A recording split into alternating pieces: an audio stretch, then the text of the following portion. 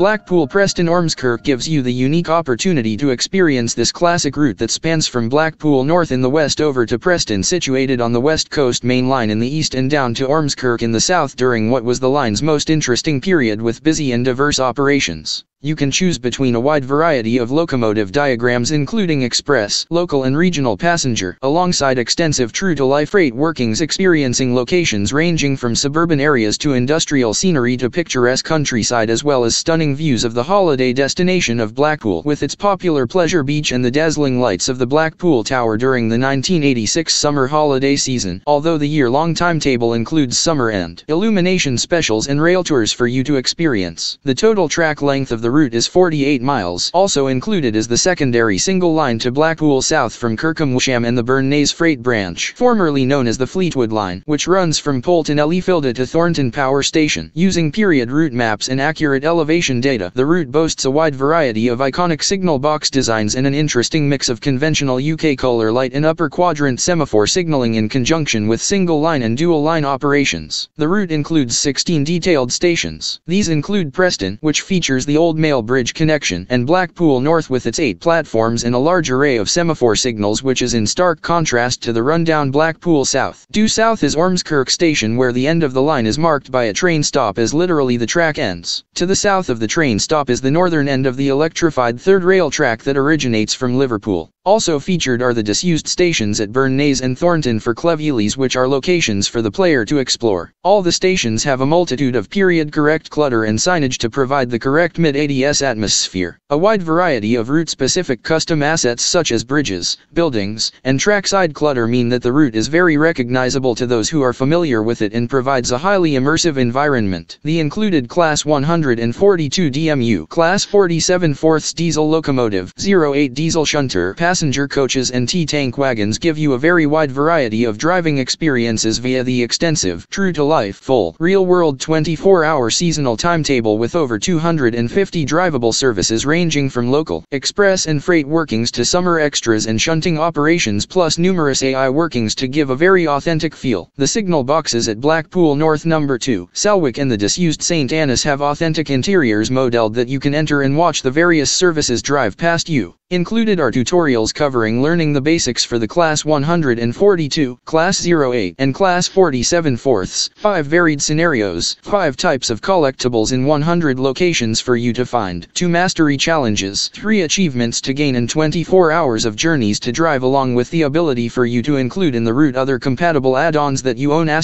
See list below, making Blackpool Preston Ormskirk a unique driving and visual experience. Now details about the timetable. The Blackpool Preston Ormskirk route features a very immersive timetable based around 1986 with 221 drivable services, 253 if you own all the DLC listed below, which we here at Australia Worldwide Gaming and Entertainment have, and over 150 AI services. Locomotive hauled services. We all know it wouldn't be British Rail in the 1980s without having a ton of locomotive hauled services, and so we've used the working timetable from 1986 along with extensive research to accurately recreate all services, both AI and player drivable, as they would have been, including which locomotives should spawn on these diagrams. For example, a Class 31 wouldn't spawn on a service from London Euston, and length of services, so the West Coast mainline diagrams are 11 coaches whilst other trains vary from 7 to 10 coaches. You will be able to drive these services from Preston to Blackpool and back on services from London Euston, Stranraer Harbour, Sheffield, and other wild and wonderful destinations. AI services that run up and down the West Coast Main Line (WCML) have also been included along with sleeper trains, so no matter what time it is, Preston should always be busy with the rumble of sounds of Sulzer or English electric engines. DMU services. The Blackpool South Line had been the stomping ground for DMUs since at least the 1970s, with most services being formed by Class 104s and other types of first-generation DMUs. Class 142 Pacers ended up replacing these units on the Blackpool South to Ormskirk diagrams not long after they ended up in the north. Class 142s also form all DMU services from Manchester Victoria, Leeds, and Liverpool Lime Street to Blackpool North, which you are able to drive from Preston, along with these also being on AI diagrams to Con.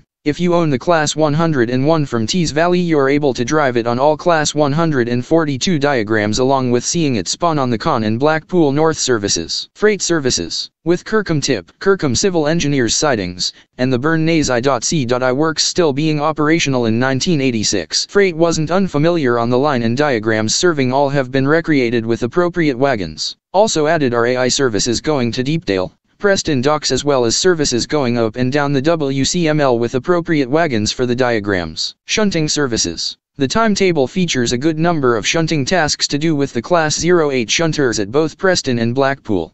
As an example, at Preston you will be picking up coaches from one mail train and shunting them onto another, helping keep Britain's mail go to the right places in the dead of night. At Blackpool you could be shunting the coaches from passenger trains to allow the locomotives to run round and form services heading back towards Preston. Rail tours. We've created a rail tour called the Preston Docker, which runs between April and May specifically for users who own the Class 20 DLC. Over the 4 hours which this rail tour lasts, you'll visit the delights of Blackpool North, Blackpool South, Ormskirk, and even Burnnays, giving players the chance to explore most areas of the route in a unique way. Another rail tour that we have created is for owners of the 8F steam locomotive from Spirit of Steam DLC. This rail tour allows you to drive it in passenger service from Preston to Blackpool North and back between January and March. The rail tour also includes light engine moves with the 8F to turn the engine around and the 47 which needs to collect the coaches and store them elsewhere, whilst the rail tour riders enjoy their 6 hours in sunny Blackpool. Seasons. Summer special diagrams are included which run between June and September. Not only is there additional locomotive hauled diagrams for you to drive, but there's also a few Class 101 diagrams for you to drive if own Tees Valley, which are formed of 6 to 10 coaches from places like Stoke to Blackpool North, which you are able to drive from Preston. Of course, included is the famous Blackpool Illumination specials which run between October and December to get people to Blackpool before to view the world famous lights, with the trains departing just before midnight to whisk them back home. Now for some information and screenshots of the stations for this new route. Preston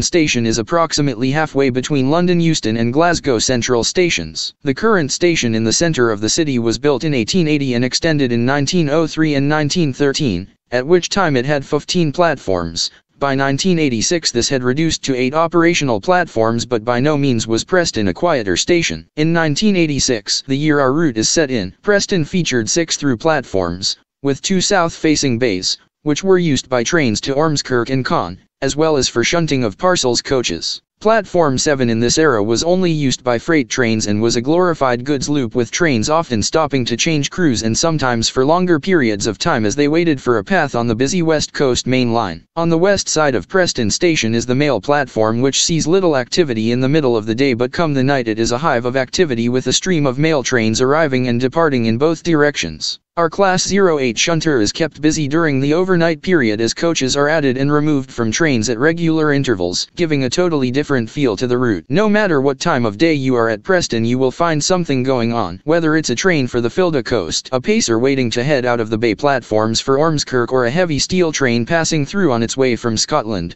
You'll never find yourself waiting more than a couple of minutes for activity at Preston. Blackpool North. Blackpool's main railway station opened in its present form in 1974, replacing the nearby station on Talbot Road, which had first opened in 1846 as Blackpool Station. It was renamed Blackpool Talbot Road in 1872 and first rebuilt in 1898. When the station was rebuilt in 1898, there was effectively a separate station at the east end of Queen Street with open excursion platforms for summer use. The excursion platform canopy building was refurbished to become the new main station when the old main station buildings, train shed, and platforms were demolished in 1974. In 1986, Blackpool North had become the only major station in the town, with Blackpool Central Station closed in 1964 and Blackpool South Station reduced to a single platform in 1985. It was up to Blackpool North to provide sole service to the summer holiday trains that still visited the Lancashire town into the 1980s. Luckily, Blackpool North retained 8 platforms following its rationalisation in 1974. However, these were never often really used to their maximum capacity, but it was still possible on occasions in 1986 to find 5 or more trains on the blocks together. Whilst you will see the regular procession of services from Manchester, Victoria and Leeds stations arriving at Blackpool South, you'll also find several trains to and from London Euston Station, whilst in the summer a whole raft of extra holiday trains can be found arriving. bringing holidaymakers from places such as the mining town of Castleford and the potteries of Stoke-on-Trent. Much like Preston, you'll find that Blackpool North sees a station pilot in use, though for different reasons. Here it will be found performing shunt release moves to the carriage sidings when a quick turnaround is needed. The carriage sidings themselves are always worth viewing as you arrive from Preston. They'll give you an idea of what locomotives will be working out of town during the afternoon/evening period. Rarely will you find these sidings empty in summer. Blackpool South. The station was originally named Waterloo Road when it opened in 1903. It handled through trains from Manchester, Liverpool, and London until these were all diverted to Blackpool North in 1970. The street-level booking office and waiting rooms were demolished in 1985. By 1986, Blackpool South was a shadow of its former self. Gone were the grand buildings, busy through platforms and character of any kind, leaving only a cold and open station with only a bus shelter to provide protection from the unpredictable Filda weather. Served by direct trains to and from Ormskirk,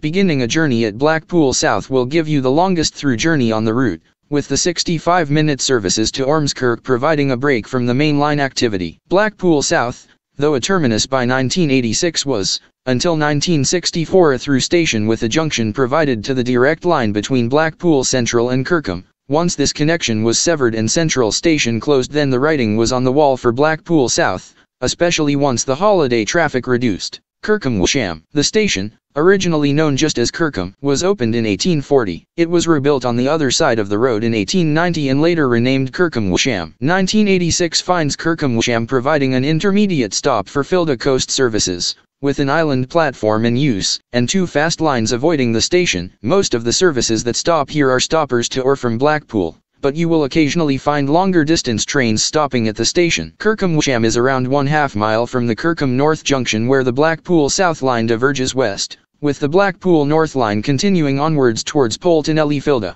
Until 1964 the line to Blackpool Central also diverged here, giving an idea of how busy the line between Kirkham and Preston would have been in steam days. Polton-le-Filda. The original station was about 400 yards northeast of Polton-le-Filda's current location, but after a fatal accident in 1893, when a train took a tight curve too fast just north of the station, the tracks were realigned, and the new station built halfway along the new gentler curve. The old station continued to be used as a goods station until 1968. By 1986 Polton was an intermediate station with most trains calling outside of the summer holiday extra services. This attractive station, accessed from the Breck Road Bridge, features an island platform with sizable buildings and canopies. The platforms themselves can accommodate 13 coaches, though by 1986 the section beyond the road bridge wasn't used, with Euston services the longest to call. Directly beyond Breck Road Bridge is the junction for the former line to Fleetwood, which was truncated to only go as far as Burnnays during the 1970s. This line sees oil trains in the Blackpool,